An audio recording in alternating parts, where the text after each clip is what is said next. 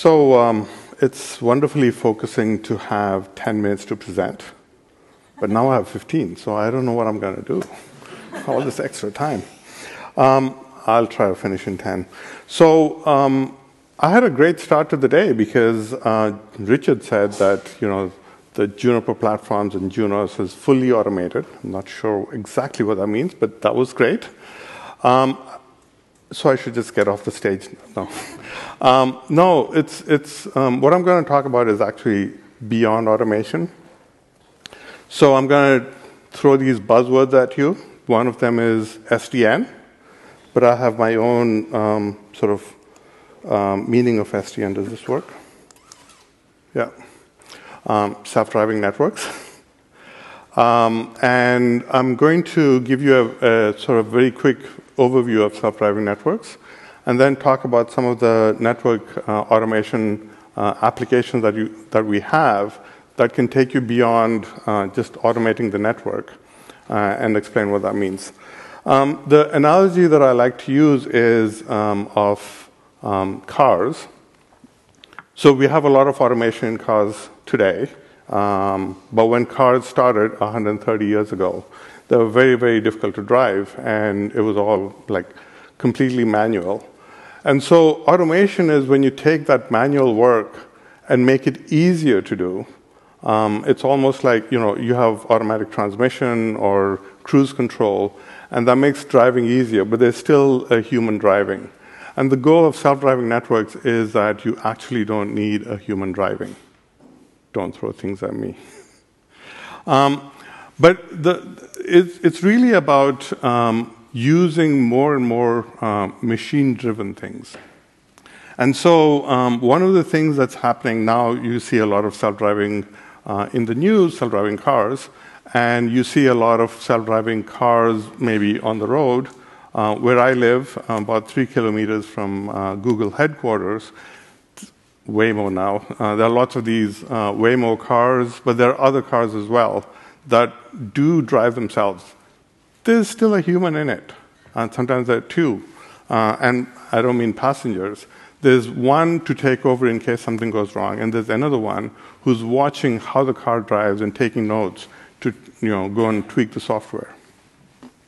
So the National Transportation Safety Board, or whatever they're called, I think there's a highway in there somewhere, has these 5 levels of self-driving, from completely manually driven cars to completely autonomous cars.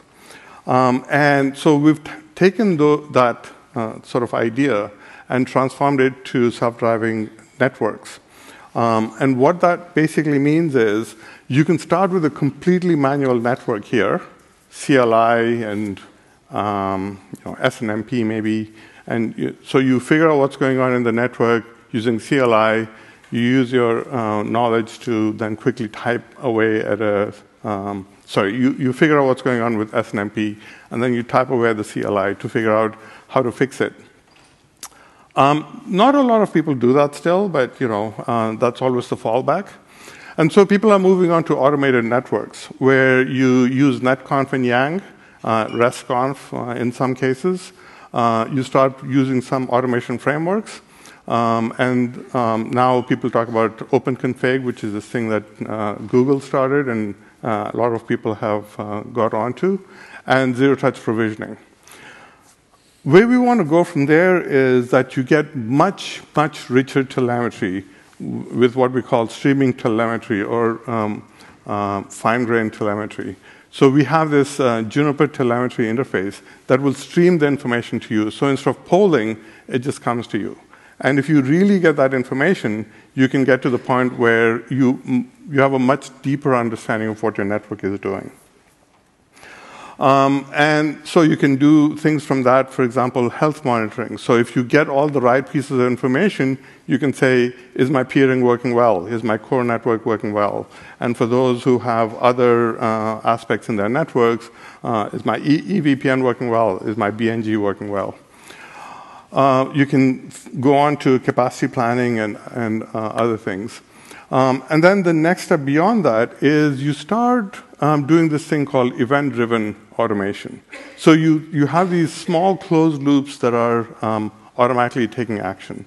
So when a certain event occurs, you send a message to the NOC, but you take the first step and you say, let me do such and such to alleviate or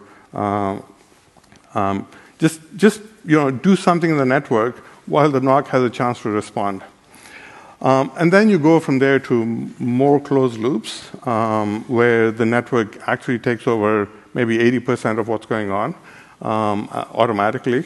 And then you get to completely self-driving. Now, the thing about this is, I'm, again, trying to draw this analogy between self-driving cars and self-driving networks. But in a self-driving car, when the car starts taking over more and more of the automation, you actually get to a point where you start trusting the car. And maybe the car then comes back to you and says, hey, take over. I'm confused. I don't know where the lanes are anymore because you've got this road work and the lanes have disappeared. And you're dead. It has happened, so it isn't actually quite that funny. There's a guy watching Harry Potter while his car was driving, autopilot, and yeah, sorry. But the thing is, in a self-driving car where you have to make life and death decisions, and you're not, humans think they're really good at context switching. They're not, actually. I know I'm not. What was I doing? So in the network, if the network takes over 90% or 80% of your mundane jobs and takes in all this information, starts doing things automatically, and hopefully does them mostly accurately, and then once in a while it says, there's something going on here, I'm not sure, I don't know if this is a security breach or it's just flash crowd, that's fine. I think that's actually good. And so one of the things that I say is we all should be between level 3 and level 4. Ideally, we're at level 4. I think a lot of us are actually at level 1. I think from what I'm seeing from LINX, you're actually more between level 2 and level 3, which is great. So what I'm going to talk about is how you can get to level 3. And that's kind of the main part of this presentation. I'm going to talk about this thing called HealthBot, which I talk about health monitoring. HealthBot basically, the buzzword that I'm going to get to is machine learning, but I'm going to start with rules-based operation. And so HealthBot basically takes the knowledge from the expert community, the knowledge from NOCs world over, and from our own customer support as well as our engineers, and puts them into these set of rules that we call playbooks, which tells you what you should be monitoring, and if you see certain things, what action you should be taking. And typically, so you're distilling all this knowledge into this system, primarily in the form of these playbooks. And these playbooks are actually on GitHub. So you can download a playbook for peering, and then say, wow, this is pretty good, but I operate my peering slightly differently, so I'm going to tweak it. So the idea of HealthBot is it's a rule-based system that allows you to monitor the network and then take actions. And so we like to think of this as an enhanced NOC assistant or an intelligent NOC assistant. As I said, these playbooks are on GitHub, so you can go there and download it and say, yeah, this is closest to what I want to do. Or if you come up with something completely new, we do have member contributions as well. I say member, but people who put their playbooks in. But typically, they take the playbooks, make some changes, and put them back.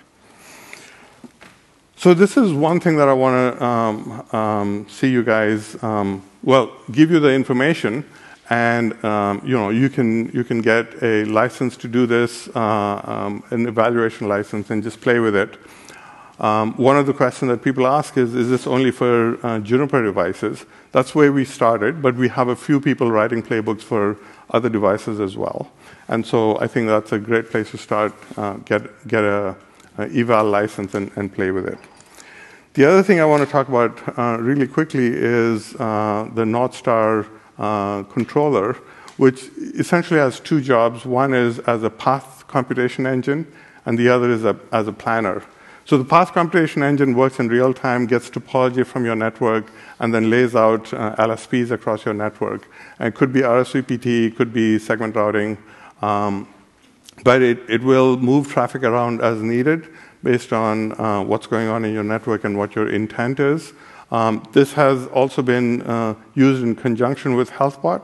So if there's a link that's actually not down and not up, it will say, okay, HealthBot can say, that link is not healthy, and then Northstar can say, okay, move traffic off the link so that you can put it in maintenance and see what's going on.